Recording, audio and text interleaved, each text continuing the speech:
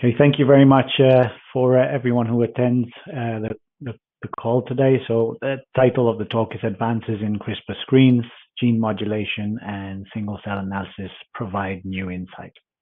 So let's get going. Before I begin, I just have to read this out. So the life science business of Merck KGaA Darmstadt, Germany operates as Millipore Sigma in the US and Canada, but elsewhere we are known as Merck. Screening strategies have really evolved over the past couple of decades, from swinging blindly in the dark with random mutagenesis, growing into more educated approaches in the age of genome sequencing with ORFs and RNAi libraries, until we arrive in this golden era of CRISPR where we have high precision, high efficiency targeting for controlled manipulation of the genome. Now, when it comes to our place in genome editing technology, or our history, we really are leading the way in the genome editing field. And we did not come into the field in the CRISPR era. We started over 15 years ago with Targetron, which was a prokaryotic system. And then through a licensing agreement with Sangamo Biosciences, we were the first commercial company to offer a targeted genome engineering tool known as zinc finger nucleases back in 2007. Along the way, we've also had a number of firsts with our scientists collaborating with Sangamo to generate ZFN gene knockout rats. And also we were the first to show that oligos could be used as a donor template for integration. Then we move on to the CRISPR era. And once again, not only were we the first to market with CRISPR-based products, but we filed our first patent very early on in 2012. Now, we already have a very strong relationship with the Broad Institute, but we've continued to work through collaborations with innovative and world-renowned institutes and companies to bring groundbreaking tools to our customers, with the examples here being the first to market Sanger whole genome arrayed lentivirus human and mouse libraries in collaboration with the Wellcome Trust Sanger Institute in the UK, the 10x Genomics compatible custom pools for single-cell analysis via collaboration with 10x Genomics, and then earlier this year, the whole genome CRISPRi libraries in collaboration with UCSF. In addition, we've also continued to invest heavily in our own R&D, and some of you may have heard a talk given by my colleague Jennifer Bennett earlier this week, actually last week, on our new pure-edit RNP reagents for translational research that will be coming out early next year. I mentioned IP. We also maintain a very strong footprint in the CRISPR IP landscape, with several more patents recently awarded, taking us to 40 at present, with no doubt more to come. And these are covering a number of different technologies, CRISPR integration, and then a couple of technologies where we're trying to access parts of the genome which have been previously inaccessible, with CRISPR Chrome and Proxy CRISPR. Paired nickase is more of a specificity technology, and then we have novel gene modification systems as well. So now let's move to the crux of the presentation, which is screening using CRISPR. Now, there are primarily two types of screens that you can do. Pool screens, which combine thousands of ShRNA or guide RNAs in a single tube, and arrayed screens, which consist of thousands of unique wells of individual shRNA or guide RNAs. Pool screens are most widely used and pretty straightforward up front, but require much more of a time investment on the back end due to data deconvolution and validation, because obviously you have these guides in a pool. Arrayed screens require a more substantial upfront investment of labor, because obviously you've got one guide per well, which means you've got multiple plates there. But they do yield a broader diversity of data points and much less back-end effort, because as you know which guide is in each well, the data is already collected. But the general workflow for these two types of CRISPR screens is pretty much the same. Okay.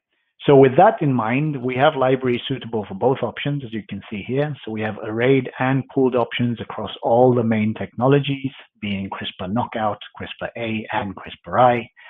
As I said, we also have shRNA as well as ORFs, but that's not the purpose of the call, the presentation today.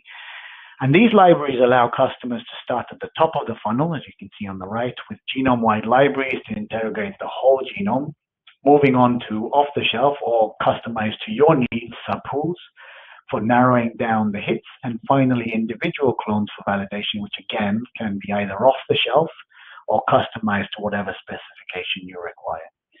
I will call out here that we've launched an expanded list of knockout CRISPRi and CRISPRa pooled libraries to what we've traditionally offered in the last week, actually. And I will highlight these as we go through the presentation. Okay, so CRISPR as a genome engineering tool can be used to achieve a wide array of genetic modifications. Gene knockout is probably the most common option shown here, but today we're going to focus in more detail on epigenetic regulation using CRISPR activation and inhibition while still touching on CRISPR knockout. Really, the take-home message here is that we can harness the power of CRISPR technology to enable virtually any genomic manipulation desired. When people talk about uses of CRISPR and CRISPR-mediated gene editing, they're usually talking about nuclease-based creation of double-stranded breaks.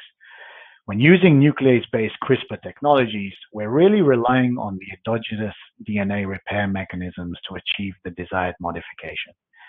The outcomes are achieved through either an HEJ or HDR. And although there are some tools and strategies that can shift this balance a little, it's not really your choice which mechanism the cell uses to repair the double-stranded break. And it predominantly uses an HEJ, often resulting in a loss-of-function mutation caused by a frame-shifting insertion or deletion. However, the full extent of CRISPR's utility extends beyond just targeted cutting of DNA. Nuclease-independent applications of CRISPR provide all of the targeting specificity, but for cargo delivery, the most use of which is for gene regulation. So let's start with CRISPR knockout before we delve into gene regulation. In terms of arrayed screening, Merck partnered with the Wellcome Trust Sanger Institute to develop the highest quality arrayed CRISPR screening format. This library spans the whole genome of human and mouse, so that would be targeting more than 17,000 and more than 20,000 genes respectively. The library and individual clones are pre-made and are available off the shelf, so you can get what you need as soon as you need it. There are 2 guide RNAs per gene available, where the team focused on minimizing redundancy and focused on the best guide RNAs rather than more guide RNAs. It's available in glycerol stock or in lentiviral format, and if you go for the individual clones, these are also available in DNA format. You have the option of the whole genome, your own favorite set of genes, or choosing from one of our multiple focus panels, and more on that on the next slide.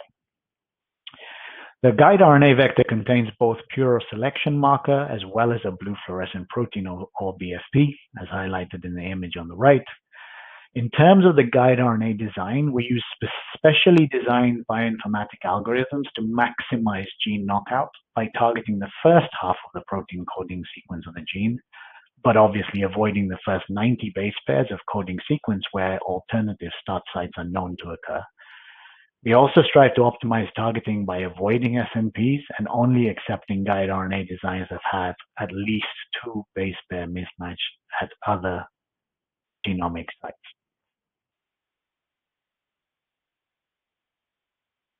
There is a joint paper that was written by researchers at the Sanger and at Sigma Aldrich, which used the Sanger library and is referenced here.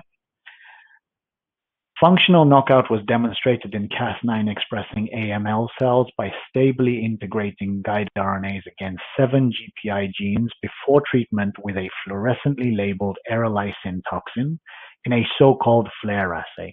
Now, loss of function of the GPI genes results in loss of GPI-anchored cell surface proteins, and since FLAIR binds into cells expressing the GPI anchor proteins, loss of the protein should mean a loss of FLAIR activity, which can then be detected by flow. As you can see on the right, in 2 separate AML cells, two different AML cell lines with 2 different guides per gene, as you can see in red and green, the percentage of FLAIR-negative cells demonstrates that the Sanger guide RNAs were able to generate significant functional knockout. Now, I've already mentioned to start off with that you can choose either whole genome library, or from one of our multiple curated evidence-based focus panels. So now we spent some time looking at the genes that make up panels in a number of different available databases, and then we made 2 versions of our panels. The expanded discovery is much larger and contains genes that appear in at least one of the databases, whereas the core essential is more focused, requiring the genes to be in 2 or more databases. And of course, we can increase stringency even further for custom panels that you may want. That was the arrayed screening. On the pooled screen side, we have a number of options for you. Now, traditionally, we've offered the option of the Gecko version 2 and a Sigma pool, which is an extension of the Gecko version 2 with more guides and separated into 8 pools rather than 2. We now, in the last week, have expanded to include new off-the-shelf pooled offerings that include novel and state-of-the-art algorithms for guide RNA selection and efficiency from the primary literature. And of course, as I've already mentioned, we can also make custom versions of all of our libraries using any of the available vectors from these whole genomes. I have on here deconvolution, but I will speak about our deconvolution service in a later in the talk. Okay, so now let's move to the nuclease-independent applications of CRISPR. These applications use a nuclease-dead version of Cas9 called dCas9, which harbors point mutations that inactivate only the DNA cleavage function. CRISPR can be used to activate or inhibit transcription by delivering effector domains to attract or repel the transcriptional machinery. While CRISPRa technology has evolved over time into more creative and powerful activators, CRISPRi has remained relatively unchanged due to its high inhibitory efficiency. So let's begin with the strategy, the targeting strategy. So when it comes to targeting strategy and guide design, CRISPRa and CRISPRi are comparatively much simpler than CRISPR cutting. When you design a guide for knockout, you require gene-specific design, right? Targeted exons must be shared between all isoforms to avoid potential compensation. The target site must be early enough in the gene to ensure complete loss of function, as I mentioned before, because you don't want to be so early that you may allow usage of an alternative or cryptic start codon. Activation and inhibition, on the other hand, have universal design rules. Targeting bases surrounding the transcriptional start site, meaning one guide can capture all splice variants from a single TSS. Because of this specificity, you can have high confidence in guides. And with these systems, you can worry much less as a result about off-target activity due to nuclease independence and tight activity windows. Let's start with CRISPR activation then. The synergistic activation mediator, or SAM, was created by Feng Zhang's lab at the Broad Institute and is a powerful 3-part CRISPR-based transcriptional activator complex. At its core is the dCas9 VP64 fusion protein that forms the basic synthetic transcriptional factor. It complexes with a guide RNA which has been modified to include 2 RNA aptamers, and then these aptamers recruit additional transcriptional co-activators via binding of a fused MS2 viral coat protein. The final complex is capable of driving robust activation of gene expression at the target locus. Now, although a number of CRISPR activators exist, including a different one of their own, George Church's lab published a nice comparison paper showing that the CRISPR-SAM system is the superior activator. This result was then validated in iPSCs by the Metsakopian lab at the Wellcome Trust Sanger Institute. And therefore, this is the CRISPRa technology that we chose to develop and offer. As I mentioned before, CRISPR-SAM is an effective transcriptional activator. This QRT-PCR amplification curve shows that guides to OCT4 increase expression above baseline by 9 to 10 cycles, which I'm sure you'll agree is a lot. Because CRISPR-SAM drives activation of gene expression from endogenous loci, the level of activation will be dependent on the baseline activity of the locus. For example, HEC cells are differentiated and express OCT4 at low levels, so you can see a strong increase with CRISPR-SAM. Whereas in iPSCs, on the other hand, activation of OCT4 would not appear significant because that locus is already fully active and OCT4 is already highly transcribed. In this graph, you can see ACE2 expression activation in HEK cells. These numbers might seem unrealistically high because ACE2 is just not expressed in these cells, so a big delta-delta CT will give very high fold change numbers. It also shows that although some genes can benefit from combinatorial effects of multiple guides, not all genes show or need these cumulative effects. And this system is also highly effective in other eukaryotic and mammalian systems like mice, seen here via the Neuro2G activation. Now, although CRISPR-Sam activation is effective in plasmid form for transient transfections, the original backbone produces poorly packaged lentiviral particles. On the left is a P24 ELISA count showing total viral particles, and packaged functional viruses on the right, and you can see it's many orders of magnitude lower, which is obviously bad. So we modified the vector backbone to improve viral production, and we also optimized the system for improved transcriptional efficiency, including putting a G in the first position of the guide RNA that was missing in the original design. Our modified lentiplasmids produce substantially higher levels of functional virus. Without this improvement, for this sample here to transduce 100,000 cells in a 12-well plate, for example, you'd have to add 40 mil of mostly empty virus per well to get appropriate transduction. With our lentiparticles at this titer, with our modifications, you'd only need about 10 microliters of virus, so down from 40 mil to 10 microliters. Our functional titer of SAM now meets the efficiency we believe is required for whole genome screening with a pooled library of guides. So why would you add CRISPRa or CRISPRa screening to your toolbox? CRISPRa is complementary to existing loss-of-function technologies as each enriches for different sets of genes responsible for the same phenotypes. However, unlike loss-of-function technologies, CRISPRa is fairly unique for gain-of-function screening. To achieve a loss of function with a CRISPR nuclease, the Cas9 needs to create a double-stranded break that happens to be repaired in such a way that an indel either causes a frame shift or disrupts a functional domain in every copy of the gene, as we've discussed. When performing a knockout screen in cancer cell line, you often have to worry about the ability to completely knock out high copy number genes due to polyploidy. These aren't concerns for activation screens because only one copy of the target gene is needed. The targeting complex just needs to bind to one copy and recruit the co-activators.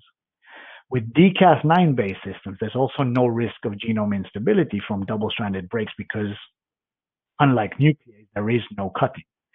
And by activating transcription at the endogenous locus, instead of transgenic overexpression of a defined isoform, CRISPRa allows the cell to dictate isoform expression and splice variation in a more physiologically relevant manner, in contrast to transgenic overexpression screens with, say, ORFs. So we currently offer custom pools and off-the-shelf whole genome lentiviral libraries for human and mouse in this system as part of our CRISPR-Sam offering. Now, to validate our libraries, we performed a BRAF inhibitor screen, also described in Feng Zhang's original SAM paper. We transduced CRISPR-Sam stable A375 BRAF mutant melanoma cells with one of our SAM guide library subpools, and we selected with PLX4720 or vemurafenib to enrich for cells that were resistant to drug-mediated growth inhibition. Our screen produced EGFR as a top hit, which recapitulates the data showing EGFR as a driver of resistance to this drug. To ensure that CRISPRa is functioning normally in your cell line, we recommend using our RFX4 positive control. RFX4 expression is generally not detected in most cell lines reported and is amenable to strong activation with CRISPR-Sam. This particular guide target is conserved across human, mouse, and rat, and is a suitable positive control for cell lines derived from each of them. Now, I mentioned earlier that we have some new pooled libraries, but we didn't just stop at those new pooled libraries for knockout that I mentioned before. These two activation libraries for both mouse and human, represent the next set of evolved CRISPR activation libraries using data-driven discovery to optimize guide RNA placement and selection to deliver highly efficient, compact libraries for maximum results in your screening experiments. Again, this is from the primary literature, and I do have a slide at the end mentioning the publications. So while gain-of-function CRISPR screening is obvious in its complementary relationship to traditional CRISPR knockout screening, CRISPRi actually offers unique complementarity to both systems. CRISPR interference mediates the inhibition of gene expression by competing with the transcriptional machinery for promoter binding, thus inhibiting transcription initiation. Additionally, the CRAB, or Crupple-associated box effector domain, recruits epigenetic modifier proteins to further repress local transcription. As part of our continuing efforts to bring you the best tools available, we now offer the improved CRISPRi guide design and guide scaffold through an agreement with UCSF. And we also recently partnered with 10x Genomics to develop compatible CRISPR products to enhance your screening capabilities. Now, CRISPRi technology has been described in great detail by the labs of Luke Gilbert at UCSF and Jonathan Weisman, who's now at MIT. This figure shows the optimal targeting window for CRISPRi here in orange. Much like CRISPRa, it operates within a fairly specific targeting window surrounding the transcriptional start site.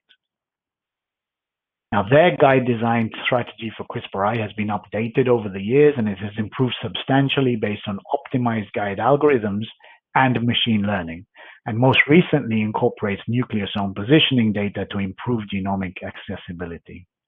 Here they show how the predicted guide activity has improved with each iteration of guide design optimization, and the arrow shows you that we are using the CRISPRi version 2.1 in our libraries.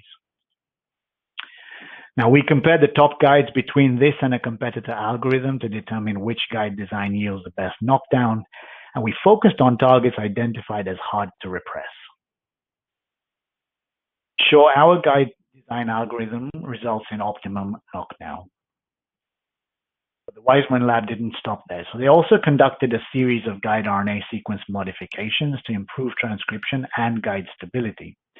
They identified a putative RNA polymerase III termination signal in the guide and found that CRISPR transcription could be enhanced by flipping two A and U nucleotides to prevent early termination.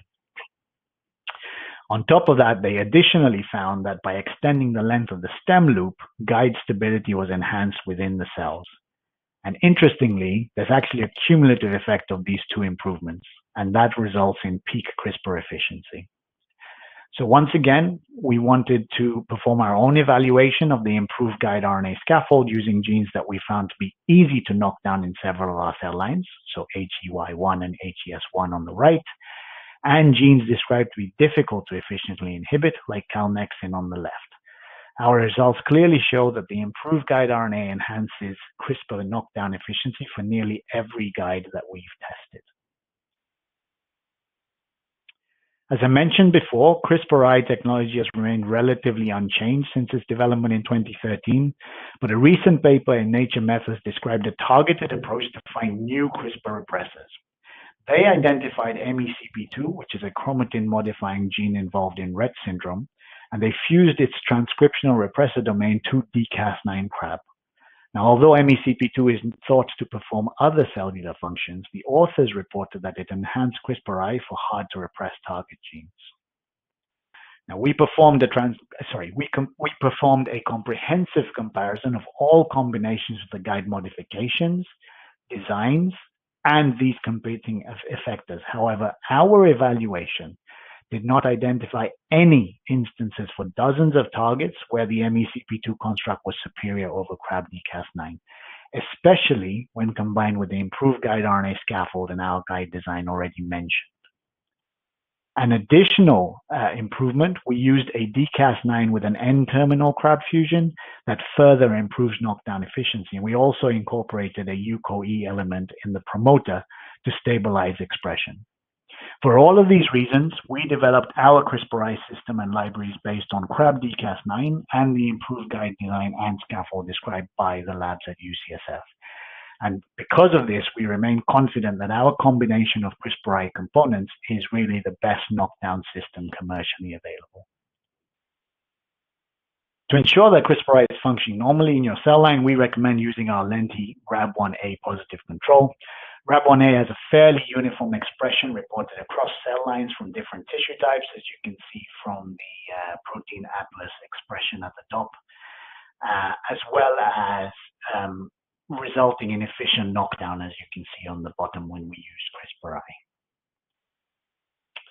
So why should you add CRISPRi and CRISPRi screening to your toolbox? So CRISPRi is complementary to existing gain of function and loss of function technologies. Obviously, the most comparison would be with RNAi. Unlike RNAi, CRISPRi does not compete for any endogenous cellular machinery. By inhibiting gene function at the level of transcription using CRISPRi, we can observe increased knockdown efficiency over RNAi, which has to keep disrupting the translation of continuously transcribed mRNA. They'll both achieve the same goal, and each can reveal novel information, but one of them is molecularly more efficient, which is the CRISPRi.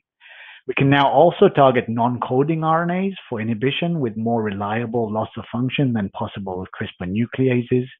And unlike CRISPR nucleases, which need to cut the DNA and create function-breaking indels, CRISPRi can increase the odds of disrupting gene expression by only requiring binding of the complex to each copy of the locus.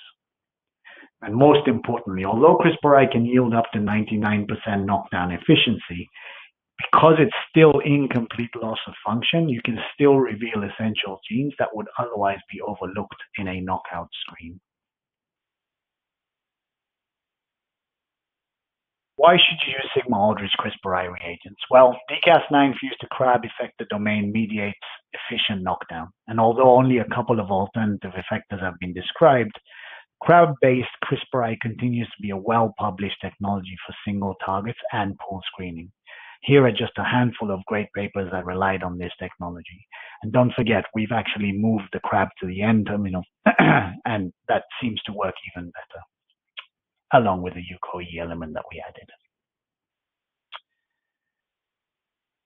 So why should you, I've gone back, haven't I? 1 second, sorry, there we go. So we just recently launched our whole genome CRISPRi libraries in March. But for those of you who want to explore more focused corners of the genome, this is broken into individually available sub-libraries that are categorized into functional groupings like the druggable genome and non-coding genes. So you have both options. And of course, we can customize. Now, these are highly functional guide libraries. We use them to perform an enrichment screen to implicate genes and pathways responsible for resistance to drug-mediated cell death in human lung adenocarcinoma cells using paclitaxel and established chemotherapeutics. Cells stably expressing CRAB dCas9 were transduced with lentiguide RNAs from the cancer and apoptosis subpool. And while our analysis using Magic Flute identified anticipated genes like TP53, we also identified a novel role for NF2 or Merlin in PAX-mediated cell death. So this data shows the utility of CRISPRi screening to identify new genes and pathways involved in drug and disease phenotypes. Once again, we've rounded out our new pooled libraries to include these two new inhibition libraries. The Dolcetto library is compact and efficient, allowing for more replicates or screening without requiring more cells or NGS for analysis. And then the CRISPRi 10x compatible library is derived from druggable genome pool from the 2016 paper published by the Weizmann Lab. The 10x compatibility stems from our partnership with and collaboration with 10x Genomics R&D team, showing that our lentiviral vectors are highly compatible with their feature barcode technology. Okay, now although I introduced CRISPR-A and CRISPRi as standalone technologies for screening, their complementarity allows for enrichment of different gene sets for the same phenotypes and for orthogonal validation of important pathways. This is really a beautiful screen, and it was performed by Luke Gilbert and colleagues to explore the gene pathways that govern the sensitizing and protective responses to a cholera diphtheria toxin fusion. They capitalize on this orthogonal validation strategy of pairing CRISPRi and CRISPR-A in parallel. They highlight the significance of specific biosynthetic pathways that modulate the sensitivity to this toxin. Here you see GM1A, which functions as a receptor for this toxin. Knocking out the enzyme that makes this ganglioside has a non-protective effect on cells. Using CRISPRi pooled screening, knockdown of enzymes in this biosynthetic pathway recapitulates this protective effect.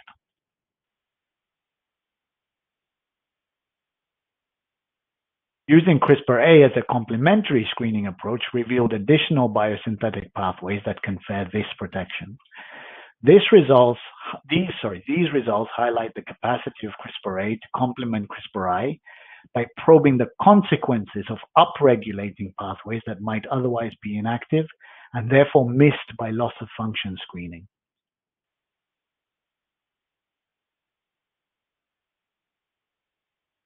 The complementary phenotypes observed for the same targets screened using CRISPRi and CRISPRa illustrates the strength of pairing these two screening technologies and highlights the value of orthogonal validation using both.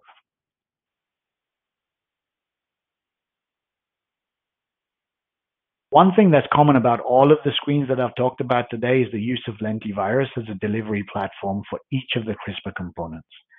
So why would you use lentivirus, or why should you use lentivirus when conducting CRISPR screens? They're highly efficient at delivering small to large genetic payloads. They're capable of infecting dividing and non-dividing cells. They bypass the need to correctly mix and pre-complex delivery agents, like if you're using RNP. And most importantly, they allow stable expression of CRISPR components throughout the length of your experiment. Now, I did say I'd come back to this. With pooled screening, an important component of the workflow is deconvolution. So you can actually get a readout of your hits. We can accept cell pellets after the screen has been performed, or if you'd rather do the DNA extraction yourself, we can accept DNA pellets. Once we QC the DNA, we perform deep sequencing of the samples and provide you with easy to analyze data showing each gene target and the counts associated with those targets. The nice thing about this is that we can bundle in the deconvolution at the time of purchase of the pools, which leaves the package as being a highly cost-effective end-to-end solution for a pooled screening project. So we can do the deconvolution for you. Finally, we've been talking about using these large format screens to narrow down a list of relevant gene candidates, but to take a deeper functional genomics dive, we can now combine CRISPR screening with single cell analysis. So we've partnered with 10x Genomics to develop compatible reagents for CRISPR and CRISPRi that allow for individual targets or custom pools to explore the transcriptional changes in single cells for a more in-depth molecular analysis.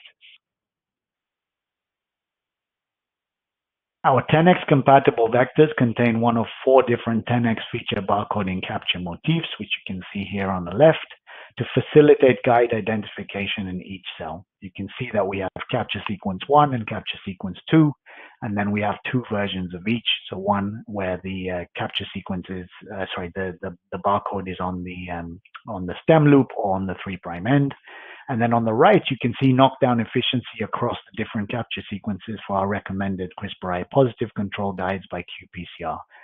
And you can see very nice knockdown.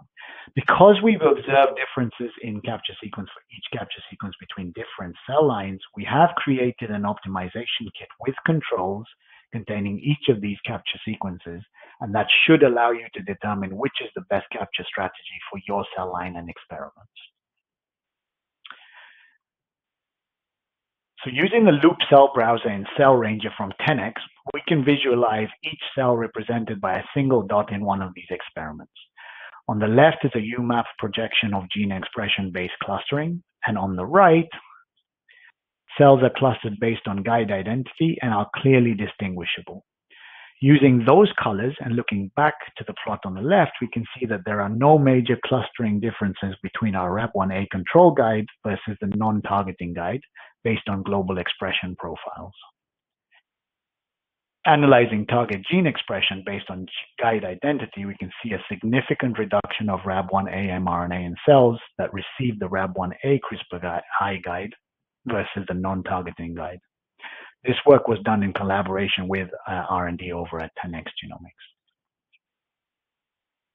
We also needed to make sure that no combination of capture sequence and location disrupts global transcriptional profiling in cells. So cells containing guides with each of the 4 capture motifs separately can be completely overlaid and do not segregate independently, as you can see here. Measuring guide efficiency, Rab1A expression across all guide formats shows similar and significant knockdown. We also made sure that no combination of capture sequence and location disrupts. I just talked about that. 1 second, sorry, there we go. We then tested our compatible vectors in a pooled format of about 100 guides. On the left, we can see clustering based on global gene expression profiling. On the right, we can see distinct clustering based on CRISPR guide identification, showing that this platform is capable of identifying unique guides in a pool and allows exploration of gene expression in a single cell as a consequence of a specific CRISPR guide. Let's focus in on cells containing one of those CRISPRi guides targeting ELOF1 versus the non-targeting control guide. We can see significant knockdown of ELOF1 that correlates with guide identity. And if we look at global transcriptional changes between these 2 populations of cells, we can highlight those genes that are downregulated in the experimental cells and those that are upregulated relative to cells with a non-targeting control guide. Single-cell analysis with our 10x compatible CRISPR vectors, therefore, is a great way to probe the functional consequences of target gene modulation with CRISPR and presents an ideal opportunity to follow up on top hits from a pooled CRISPR screen with a single-cell RNA-seq using small pools of guides. To finish off, I have mentioned several times the new pooled library we've launched, and they are all libraries that have been published. So here is a slide showing the publications that they come from. With that, I would like to thank you very much for your time, and I will take any questions, but I will leave it on the previous slide so you can have a look at those publications again.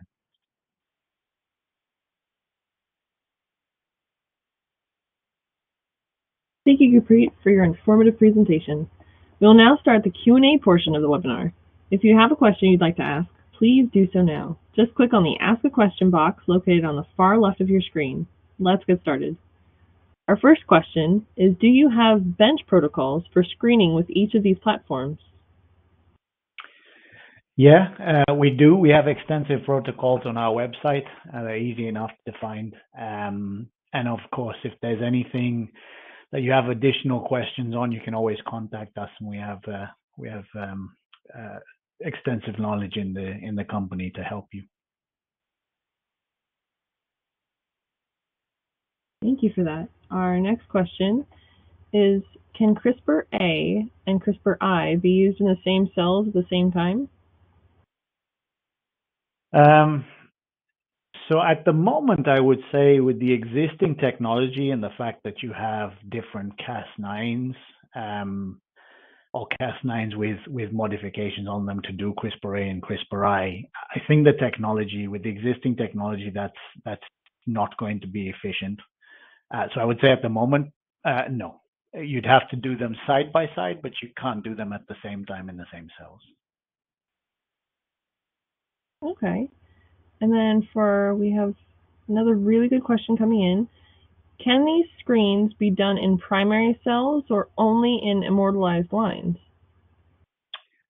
So we've done a lot of work in immortalized lines, but I know there are publications out there, especially from I think Alex Marson, using primary cells. I believe it can be done. There are additional considerations to take into account. You know, some cells may be resistant to some of the technologies like CRISPRi or CRISPRa, but no, you should be able to use both types of cells. Thank you for that. So our next question, can these libraries be edited or modified? So if you buy the off-the-shelf versions of this, then no. But you know, as I went through the presentation several times, I mentioned custom. So we can pretty much customize anything. So if you wanted your own guides, in any of the vectors that we already have, or even if you have some vectors of your own, we can actually do that. There's a little bit more work to be done there. We have to do that. We can pretty much customize anything. But if you bought one of the off-the-shelf lines, one of the off-the-shelf libraries, then no, those can't be edited or modified. And we do sell the final product, right? So we already do the cloning in for you, and what we provide is ready to use. So you can't take one that we already have and then modify it yourself. Okay. Thank you for that. It looks like we have time for one more question. Do we have products for CRISPRi or to generate AAV or in vivo research in mice? So I'm not sure. So yes, we do obviously have products for CRISPRi, but they're all in lentivirus. We don't have any AAV based CRISPRi products. But if there is an interest, there's always things that we're willing to discuss. But no, we don't have anything off the shelf or anything that we've done recently, to my knowledge. I do have one of the product managers on here with me. Maybe he can add in. But as far as I know, we haven't done any AAV work. But yes, all of our CRISPRi reagents are in lentivirus. Yeah, this is Casey. I'm one of the Genome Engineering and Modulation product managers. We don't currently offer anything in AAV. As you know, CRISPRi, with all the size is rate limiting in terms of these products. But certainly we can discuss on a custom basis, as Gurpreet mentioned earlier. We can certainly do this and discuss on a custom basis.